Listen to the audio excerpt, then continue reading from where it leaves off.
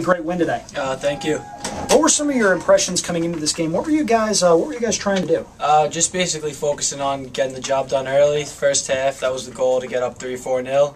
And then try to rest some of our guys to get ready for a big matchup against St. Peter's on Sunday. It really seemed like you guys in the first half were extremely aggressive on the offensive end. A lot of long balls, a lot of breakaway chances, including one in the second half with Tertio. That was one of your aims coming into today, right? Yeah, we tried to play around in the back, get it forward to one of our strikers, who would then either turn or lay it off, and then we'd play again over the top and behind, which led to a couple of our goals. Now, one of the other things that I noticed that might have gone unnoticed by some people was the play of the backs for the Saints today. Phil Shabbat didn't see a shot on goal in the first half, and the backs were a big reason why. Yeah, we're trying to work on defensive tactics. We haven't kept a clean sheet until today, so it's nice to have a 0 for the opponents for us. We look to do the same thing on Sunday against probably a little bit better of an opponent.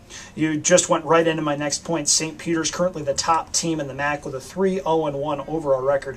What are some of the things you guys are going to be looking to do on Sunday at 1 o'clock? Well, we know they play tonight, 7 o'clock, the Marist, and we'll probably, some of us may head down there, find out what's going on, see how they play, and Saturday get ready to see what it's like, how we're going to play tactically against them. But mainly we look to do what we want to do first before looking at them, and just look to get at it. We're pretty good offensively this year.